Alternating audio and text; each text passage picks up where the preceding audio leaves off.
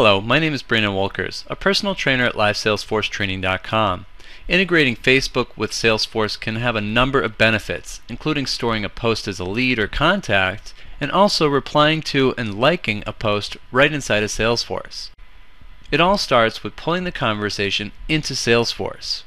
We are in a developer edition with Salesforce for Social Media already enabled. You could download the free application from the App Exchange. We discuss how to set up Salesforce for Social Media in our premium class. You can see the link in the description for more details. Let us begin by logging into an existing Facebook account that administers a Facebook page.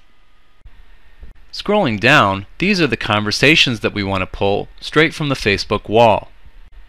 This includes all wall posts and comments.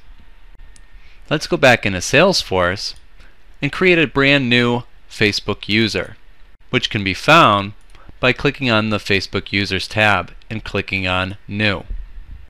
Then we enter the user's name and click on Save. Then click on Grant Facebook Access. Salesforce will then let you pick and choose Facebook pages to manage inside of Salesforce. All the information automatically gets pulled in from your Facebook page. Before getting conversations, you might want to look under your search configuration to see how unknown users come into Salesforce. We could click on Edit to change this. The search configurator will search names or emails against already existing leads, contacts, or person accounts if you have person accounts set up inside of Salesforce. This process aims to auto-assign conversations and creates new leads, contacts, or person accounts of individuals not in Salesforce.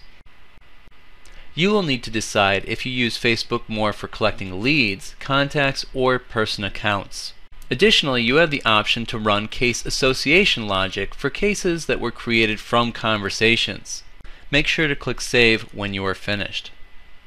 Now you need to click on the Get Conversations link. This can be found under the Social Publisher, and underneath the post bar we see Get Conversations. You could then select the page or pages you want to import and then run selected searches. This process may take several moments. Depending on the size and density of your page, you might see thousands of conversations.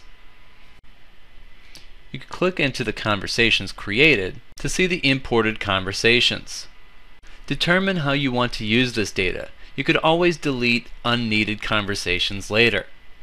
Once you have your conversation, you could drill down into that conversation and you could start replying or liking, creating cases, creating leads, adding to campaigns, and more. An interesting strategy is to start creating reports and dashboards from keywords in the description of posts for marketing trends. For more tutorials and to sign up for classes, please visit LiveSalesforceTraining.com.